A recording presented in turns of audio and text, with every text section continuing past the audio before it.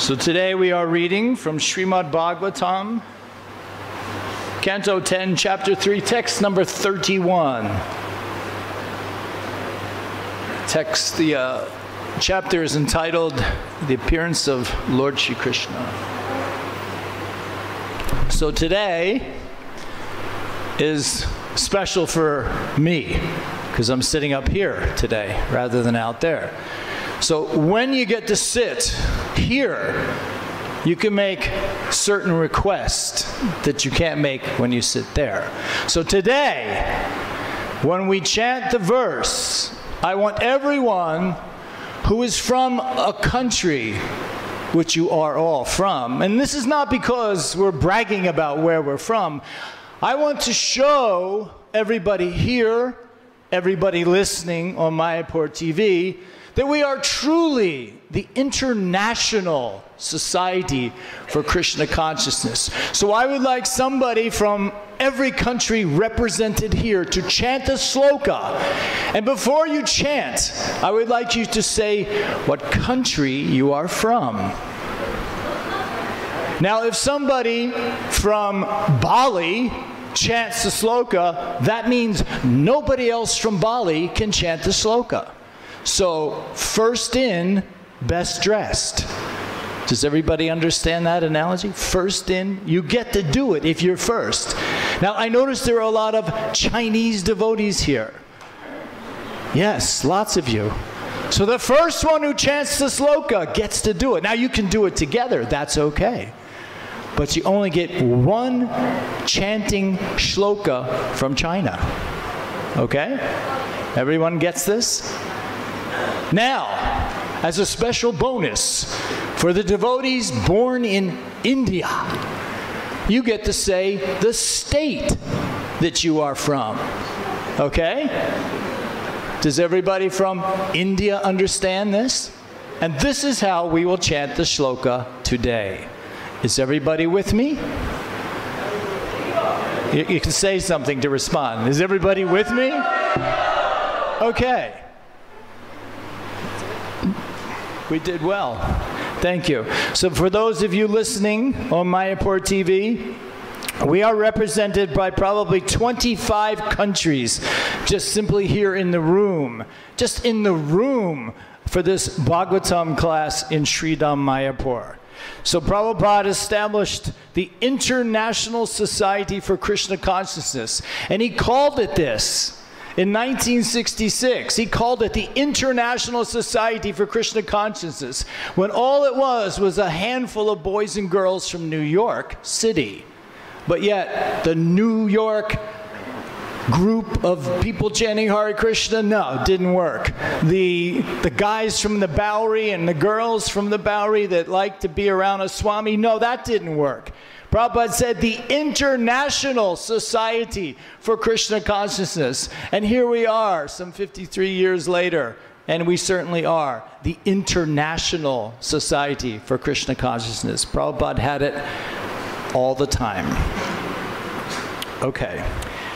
So before I get to the purport, I just wanted to elaborate on a story that I mentioned in Navina Narada Prabhu's class a couple days ago about anxiety. And right now we can see Devaki is in a lot of anxiety. She's seeing all the different levels that she can be in an anxiety. People are going to make fun of me. They're going to think I'm a crazy person. I'm saying, yes, the Supreme Personality is my little baby. They probably heard that a few other times from crazy people. But no, Devaki's going to be telling the truth. But still, she's in a lot of anxiety about that. So anxiety. So I was telling a story, and I gave the condensed brief version. I'm going to give you a little more elaborate version this time. In Toronto, devotees have been searching for a temple for many, many years. And they finally came upon a place. It was a church, and the people in the church were moving, and they were tired of this particular building, so they put it up for sale. Sale price of this church, $500,000. We're 1975 in America. $500,000 is a lot of money. A lot of money. So the devotees were like, this is fantastic. They've looked at it and thought this would be perfect for a temple. They approached Srila Prabhupada and said, Srila Prabhupada, we found a place in Toronto. We think it would be perfect. And Prabhupada started inquiring. But first he said, how much are they asking? The devotee said, $500,000, Srila Prabhupada. Prabhupada says, that is a lot of money. We don't want to purchase anxiety. That is not our business. We are simply trying to remember Krishna, not focus on how to make money to pay for a temple. It has a temple room suitable for us? Oh yes, Srila Prabhupada. It was a church. There's a large area. Could be a wonderful temple room. Again, Prabhupada, we don't want to purchase anxiety. That is not our business. There's a place for people to stay, the brahmacharis? Oh yes, Srila Prabhupada. There are rooms already there, Srila Prabhupada. Still, we don't want to purchase anxiety, Srila Prabhupada said.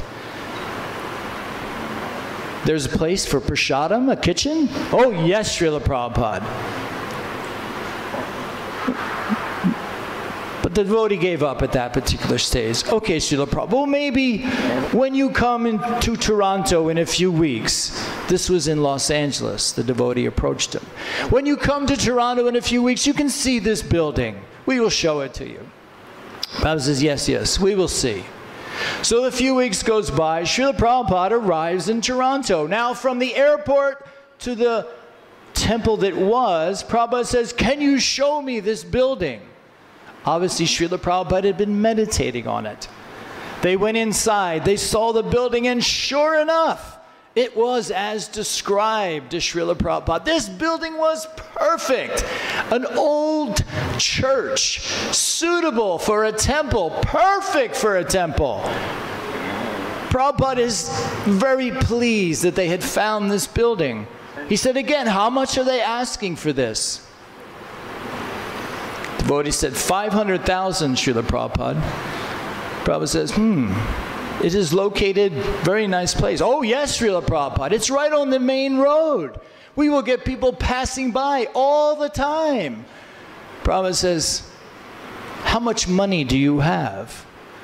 The temple president says, we have $40,000, Srila Prabhupada. Prabhupada says, could you raise another 60? The devotee says, well, 60,000, that's a lot of money.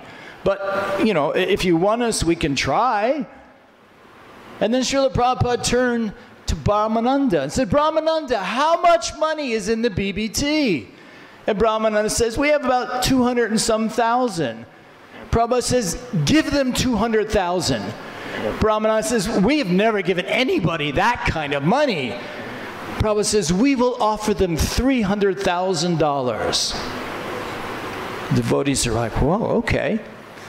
So they're still inside looking at this church. They're walking around the church, and they notice there's a few of the old Christian preachers still around. They see a table with some books on it.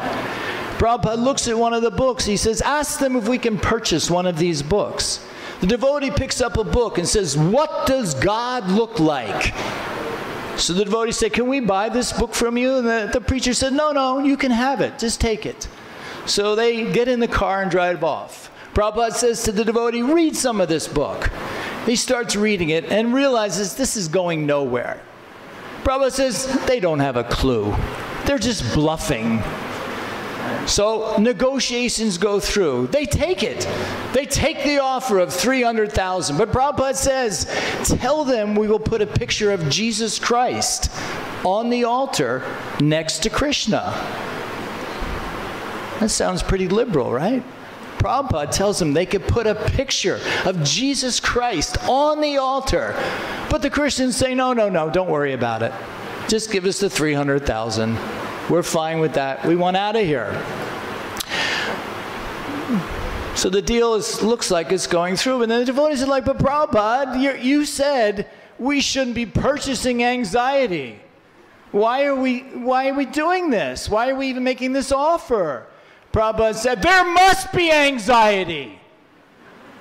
If we don't have anxiety, we will simply eat, take prasadam, and sit around and get fat.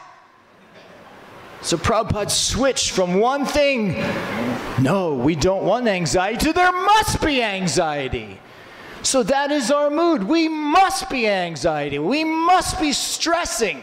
How do we please the spiritual master? How do we please Krishna? How do we please the devotees? We must be anxiety.